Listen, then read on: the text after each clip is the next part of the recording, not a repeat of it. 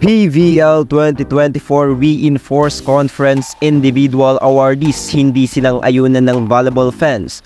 Bernadette Pons hinakot ang 2 major awards. Welcome to the club, MVPONS, the 6th MVP of the Creamline Smashers. First ever Rookie of the Conference Award kinestyon ng volleyball fans. Riza Mandapat, another gold for her medal collection.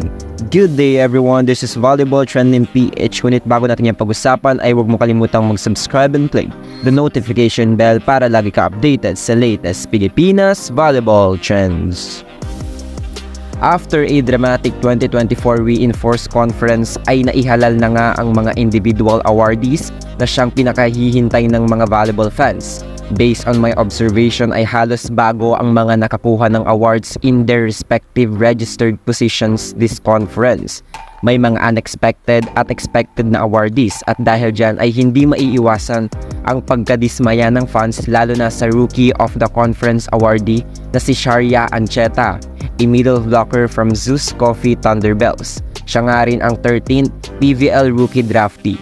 Marami ang nadismaya patungkol dito. Maraming nagsasabi na hindi nila ito kilala at ang iba naman ay sinasabing mas deserve ni ROMA.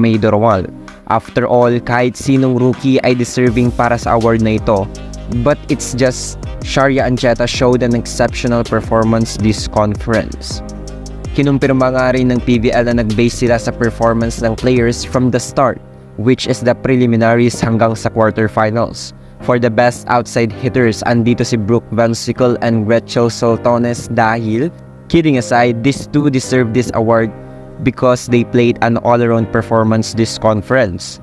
For best opposite hitter naman ay from the Farm Fresh Foxes, Trisha Tubu. Para naman sa best middle blockers ay sina Majoy Baron at Des Clemente. Ito nga ang second best middle blocker award ni Majoy sa PVL. Usap-usapan nga rin ang hindi pagdalo ni Majoy sa awarding ceremony at ito nga ang unang pagkakataon na kung saan ay hindi dumalo si Majoy para i-receive ang kanyang award. At wala rin kahit sino na nag-show up for Majoy, as in zero. On the other hand, this is the first award of Lourdes Clemente in her professional volleyball career. Deserving din talaga siya for this award dahil kahit naging mailap sa kanila ang Final Four spot ay from the start ay impressive na talaga ang ipinakita nitong performance. Kudos also to Coach Roger Gorayev for making and helping Des Clemente back in her peak. For the best playmaker, Jel Cayuna bagging her 4th Best Setter award in PVL. And for the Puto Queen, Best Libero, Alyssa Iroa from the Galleries Tower High Risers. For the best libero ay marami talagang deserving this conference tulad nila Kayla Atienza, Judith Abil, Dendin Lazaro, and of course Kat Arado. But Alyssa Iroa's performance this conference is just different. Kayod kalabaw siya sa depensa ng Tower High Risers kahit na hindi naging maganda ang placement nila this year. For the special award, Maria Jose Perez bagged the best foreign guest player.